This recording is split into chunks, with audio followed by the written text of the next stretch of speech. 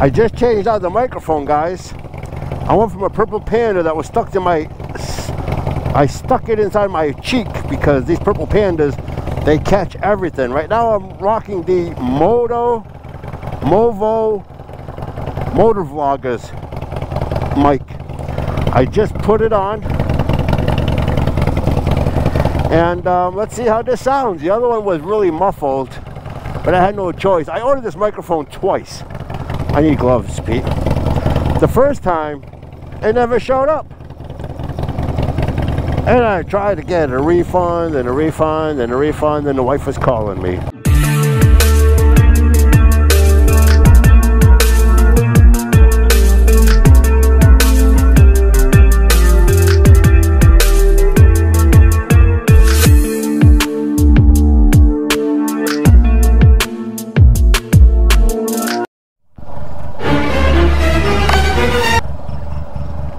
Alright guys, can you believe February 17th and it hit 60, I believe 69 degrees today. I went on my lunch break and I'm like, I'm gonna go grab some food, and I'm like, nope, went and got the bike instead. See if I can find neutral. This thing seems to be harder to find neutral. Right into third gear. That was second, that was first. I'll find neutral when the light turns green, watch. Nope. Why are these bikes so hard to find neutral? Alright guys, so hopefully you can hear me better. This microphone, like I said, I got it on Amazon. It's by Movo, M-O-V-O. And if you just type in Movo and Motovlog, this pops up. So hopefully it's good. If it's not, you're still gonna hear it. Unless it's like really absurd. Make sure my saddlebags are closed and locked. So today's topic is, are you guys ready for this? So have you guys seen the news about Buel? Buel's coming out with this insane looking retro styling old Harley Davidson FXR dyna looking super touring. It's called the what is it called? It's called Buel Super Tourer, if I'm not mistaken. I believe the motor is built by Buel, and the bike itself was built by RDS, Roland Sands Design.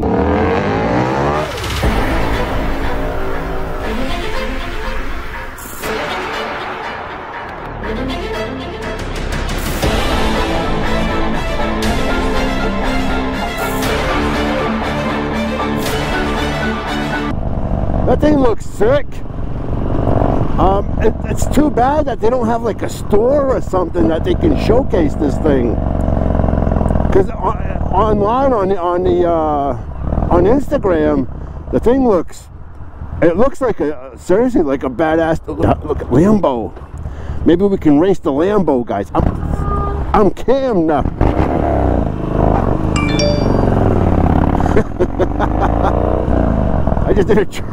I just tripped my tire without even meaning to. Yeah, this thing, this bike looks insane. It's got 175 horsepower. It weighs 417 pounds. I don't know if that's a wet weight or a dry weight. It's got that.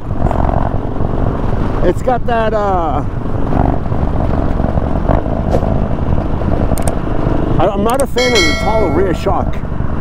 It's got that mono shock. Roland Sands Design, they mentioned that they, RDS mentioned that the rear, I'm not going to go this way. I'm going to try to catch up to that Lambo. We're going to race the Lambo without him, whether he likes it or not. Oh, crikey. Where did he go? Oh, he's gone. Whoa, guy.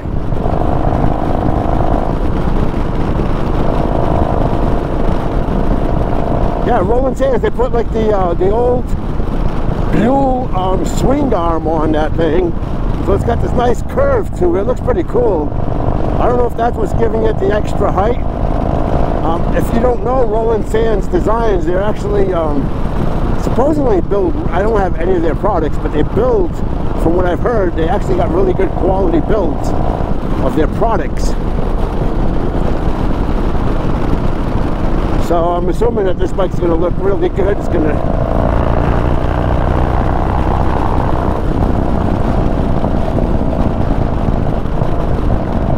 Be really good. It's going to be built well. What's going on here?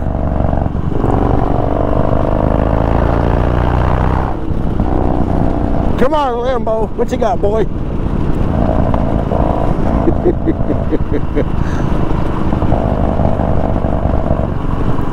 So this thing's actually going to look pretty sick. I want to get along.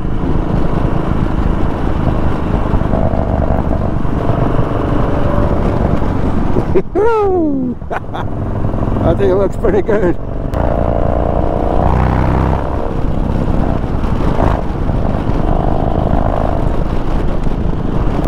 Sorry, I'm like a squirrel, man. If you guys have followed me, you know that I can't keep my mind straight on one subject. I just can't. I don't know why. I get distracted way too easily. I look around, I look at things, and then I get distracted. This bike is, it looks insane. It looks like like somebody mentioned on one of our chats, a glorified Dyna. But it was FXR inspired. Oh man, I wanted to go that way. I'm not gonna make that, am I? I can't even ride straight. See? I can't talk and walk at the same time. This bike feels good.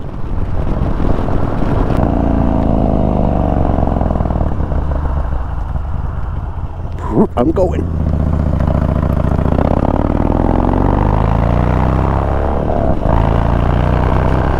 This thing feels awesome. All right. Let's talk about the bike. The Buel Super Cruiser, built by Buel and RSD. Imagine that, 175 horsepower. It looks like it's gonna have a water cooler.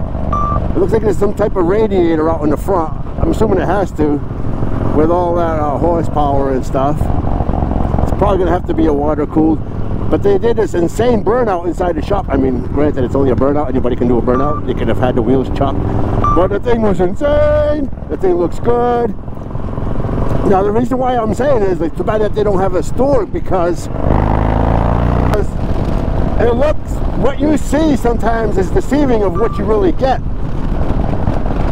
Like, imagine, and you don't have a store, so they want you to pre-order. You pre-order this thing, right? The thing looks good, you know, the specs, everything looks amazing. You want to get it, you get it, finally get it delivered to your house, and it's the size of a Sportster. Imagine that.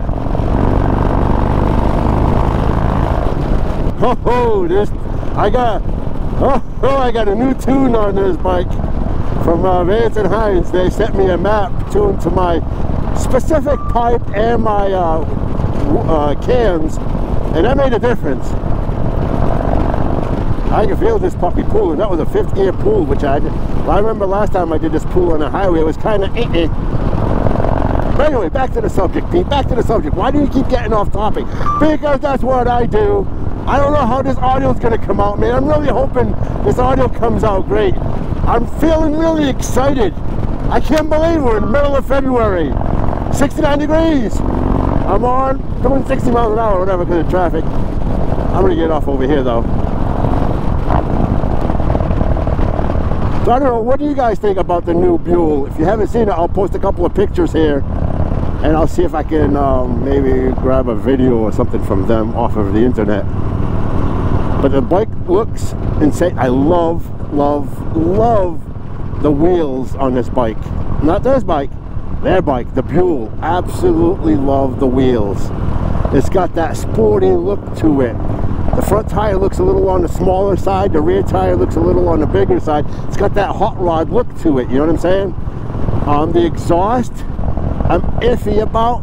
You know, I'd have to hear how it sounds, I guess, in person. Because what you hear on the internet and what you hear in real life is two different things. I think the ass end could be lowered a little bit, like another inch. It doesn't have to be that tall. It's kind of like a sport bike, so I guess maybe it needs to be that tall to give itself some ground clearance. Did I hit neutral? I found neutral the first time! Boy, I'm just too excited today. Let me know down in the comments what you guys think. Yeah, sorry about the Sena beeping. I have no idea what the problem is with this Sena. This Sena just loves to sit there and beep at me. This is where Harley Davidson messed up. Harley Davidson, you missed the boat on this. I've never once in my channel picked on you. Yes, I did once. I was sticking up for the $1 million bogan. I know you still got that secret bike coming out that's gonna shock everybody, but it's not gonna shock everybody like this Buel motorcycle has. This Buel motorcycle is pretty badass, man. Everybody's into these big power plants right now. It's the big craze before we go electric, Harley Davidson. Go crazy, man.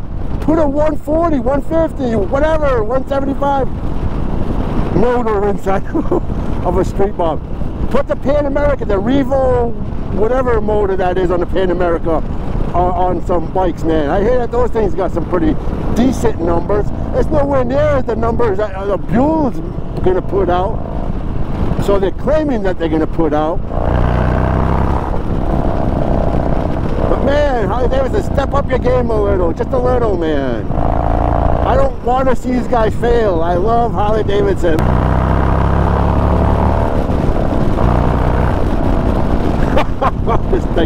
this thing launches. Tell your marketing team to stop growing old, man. You're like all these old farts that just care about paint and finish and chrome. Come on, man, we're past that stage. I'm gonna get fuel here, so don't forget to like, subscribe, hit that bell notification, feature content, and I'll talk to you guys on the next one.